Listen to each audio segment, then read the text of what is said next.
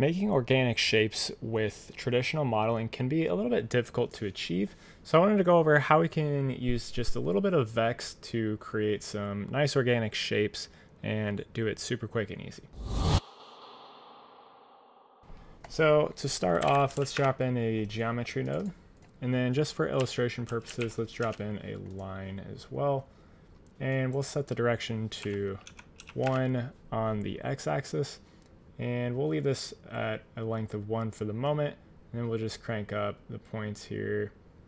Maybe 25 will work.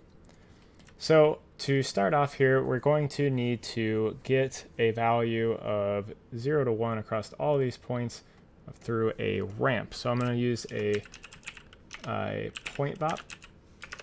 So I'll wire up a point VOP, and what we're really doing is just remapping a ramp value to this entire, every one of these points, I should say. So let's do a ramp parameter. And we're going to be using this ramp to control these shapes. So let's set it to a spline, and let's just load in the position value.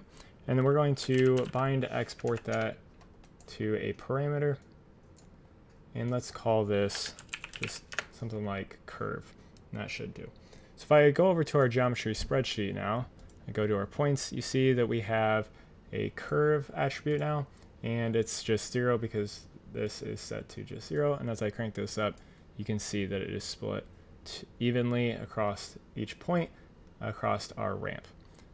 So let's drop in an attribute wrangle, and let's start affecting these using this ramp. So we'll do @p, and let's just offset it in the y. So p.y equals, we'll do a parenthesis at p.y, and then we'll add our curve attribute to this. So at curve to get our curve attribute.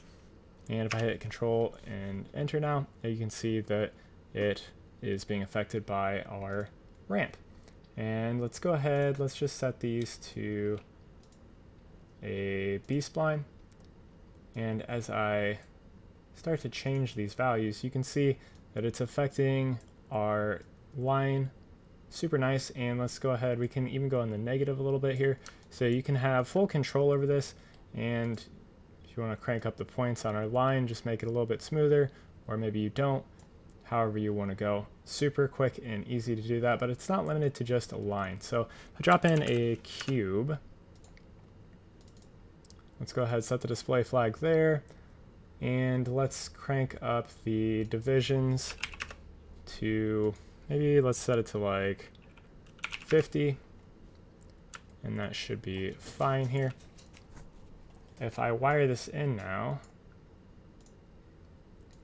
you can see that we're getting something going on here, and it's going from 0 to 0.5, so that's not what we're looking for here. So let's go ahead and just adjust this a little bit. So we will have to adjust this manually using this method. You could set it up to work automatically, but let's just do it manually for the moment. So put in a fit node, and because our lowest value here on our box is, it's a size of 1, so it'll be centered, it'll be -0.5 to 0.5, or if you really wanted to, just drop in a match size for this, and let's leave that to none on there, and then we could set it to min on the X.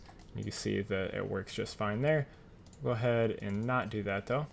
If we wanted to just change it this way, our source min would be -0.5, and then 0.5 for our source max. Now you see that it is working properly with our ramp. So if I go ahead and change these, you can see that it is changing the values of our box, but maybe we only wanted to change part of these. So maybe we only wanted to select the top. You can just select our points there. And now we only have the top of our cube being affected.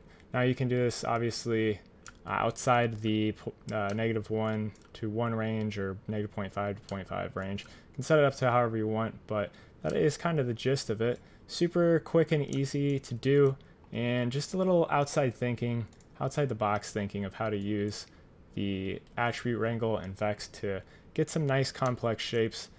Definitely look into how you can use it to modify the way that you model, because it can make things a little bit easier. Just think about it maybe not so much as a coding language, but more as how can I use these to affect my points or my geometry in a simple way. And you can do some really cool things that I don't see a lot of people doing, but are super, super powerful. So anyways, I just wanted to put this out there, help anybody out that's looking to maybe get some organic shapes going on their models with a super easy way without having to use things like curves, because those, in my opinion, are a little cumbersome to use inside of Houdini. Don't really like the way they work. But anyways, hopefully you guys like this video. I got a bunch of other videos on my channel that go along with Houdini and focusing a lot on Vex lately. So if you're interested in more Vex stuff, make sure you guys check those out. But I do have a bunch of other stuff on my channel on Redshift, Houdini, a little bit on Cinema 4D and Clarice as well. So if you're interested in any of that, make sure you guys check those out. But thank you guys for watching and have a good day.